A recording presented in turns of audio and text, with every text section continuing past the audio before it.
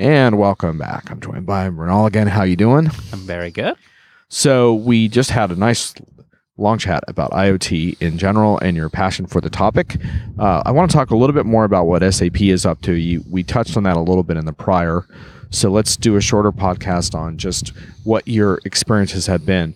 SAP historically has talked a little bit about IoT, but it's been hard to understand exactly what that means.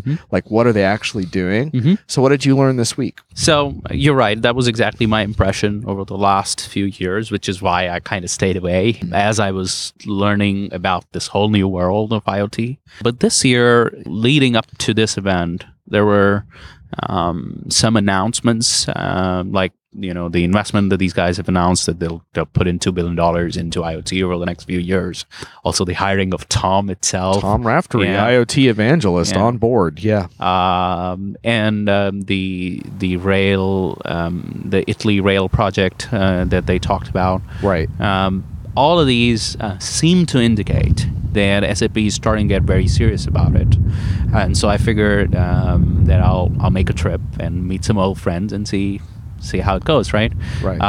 Getting here, I found that that was exactly true. There's a renewed, very energetic push towards SAP becoming a part of the IoT ecosystem. There were different products that are moving in that direction. There was the IoT application services as part of the HANA Cloud platform. There was discussion about the two things I mentioned in the previous section around connected vehicles network and the asset intelligence network. And I think that some of what's going into these pieces probably already existed within the SAP ecosystem, but some of it is brand new types of challenges for SAP, right?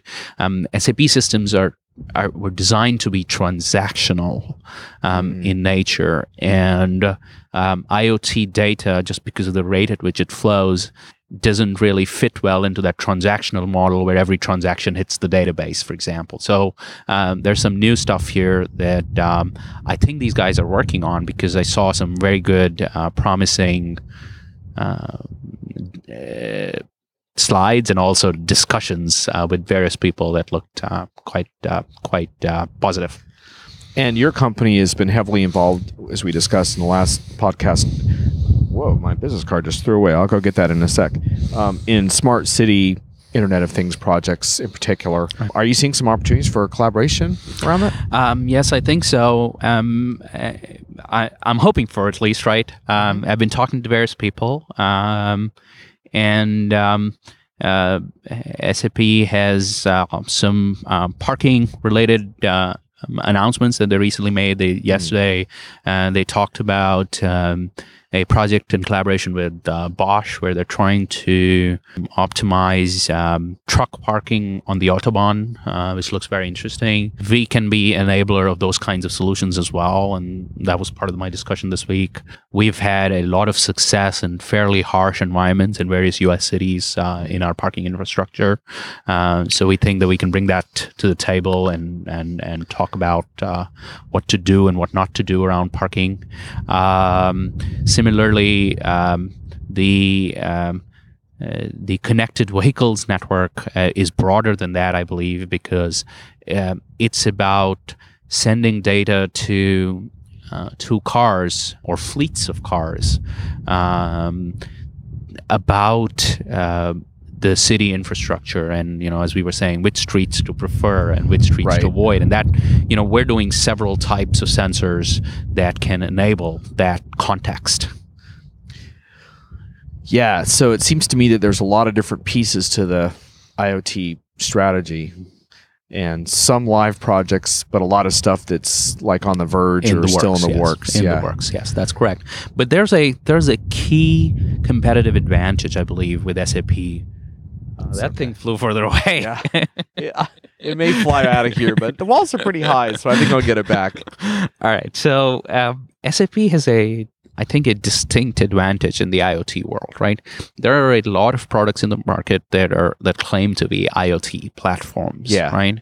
The problem is that the value from the IoT is generally delivered as part of a bigger business process, right? It's rarely so that just by connecting a thing you get something, right? Especially, and I'm talking about the industrial part, right? Consumers is a slightly different discussion, but from an industrial cities perspective, most of the time, the value in getting data from the physical world is in making that data part of a bigger process that it happens in an industry. So let me give an example. In streets, so we have a device that can control street lights, and it can also detect that a street light has failed or is about to fail. Right?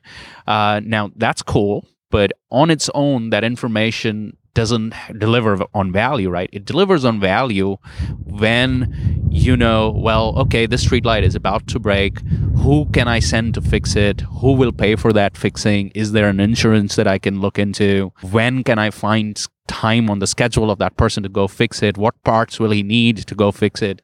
All of that, and how can I best optimize his route so that he doesn't go only for one street light but is maximizing his work hours? All of that business context is inside SAP or ERP systems. And that is a unique advantage point for SAP. And I think if they can enable other players in the ecosystem to play well with that business context, that would be a winning combination. It's kind of interesting because what it does for SAP is it presents it with an opportunity where their 30-year plus whatever history with ERP is not irrelevant. But it's not an ERP-centric conversation, and they don't have to talk a lot about their ERP systems. But the back end, the transactional back end, and all the data there, ends up being implicated, which is promising for SAP if they can frame that properly. I think. I absolutely agree. I think that ERP discussion isn't new and fun and exciting, but it's still very much part of delivering value to businesses. Maybe I'll keep my Twitter handle John ERP for a few more years after all, man. It might still. I could change to John IoT, but I'd be you might worried. Get a few people asking you what the hell's ERP, but yeah, that could come up, right? Especially from the younger generation. Yeah. So obviously you've seen significant progress since the last time you showed up at SAP Show 3 years ago on IoT. What does SAP need to do in the next year to push this forward?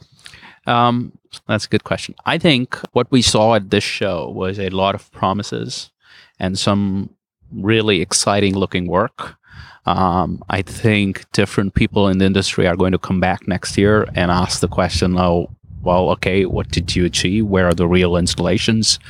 Who are the real customers benefiting from this?